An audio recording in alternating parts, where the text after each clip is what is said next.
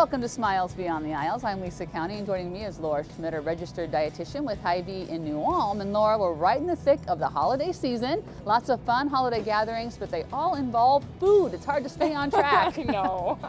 So what are some tips you have for getting through this holiday gathering time? Absolutely. So it's important that when you do have time to spend at home that you're making the most of your meals. Try to make them a little healthier so you can enjoy the gatherings.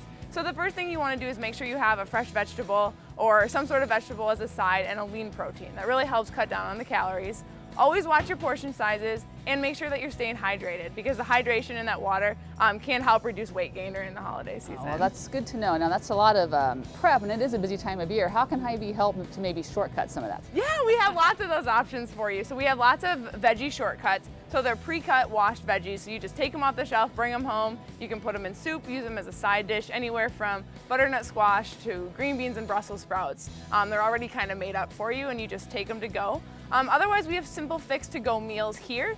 Pick up a meal kit, put it in your crock pot, and dinner's ready. Oh, that sounds great. And you do have now some alternatives to what we might typically find in some holiday meal we would make ourselves. Yeah, so a lot of these meals can be really rich and creamy, and there's a lot of easy ways to reduce some of the calories and fat in those options just by making a quick switch. It doesn't cost anymore, so that's always great. One thing is the cream cheese.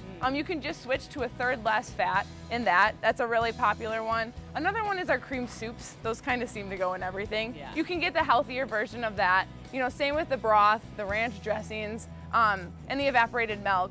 And then lastly, we have the eggnog. It can be a really creamy option. Yes. You can always dilute it with a little bit of milk, take away some of those sugars.